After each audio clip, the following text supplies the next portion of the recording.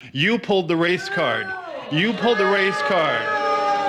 And all of you racist clowns. Some in the crowd shouted as the director of the Straight Pride Coalition spoke to council members. Don Grundman wants to hold a straight pride event at Grasada Park in downtown Modesto later this month. There is a core group here who has the same beliefs, so we want to take it across the nation. So we start here. It's just as well as anywhere else. According to the city, Grundman and a co-sponsor applied for the permit in mid-June.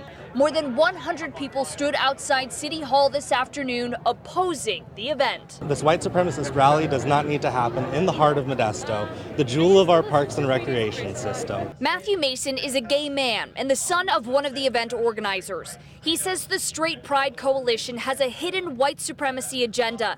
He hopes the city will deny the permit, or at least keep it out of Grasada Park. White supremacist rhetoric is inherently violent. When white supremacy is given a platform, violence inevitably follows. More than 40 people, including Matthew Mason and organizer Don Grundman, showed up to speak about the event at the city council meeting.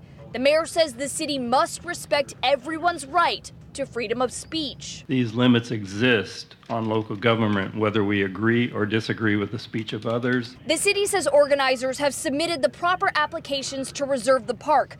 They will consider whether the group looking to host the event has used hate speech in the past. It certainly will be a factor in terms of what we offer for safety and security.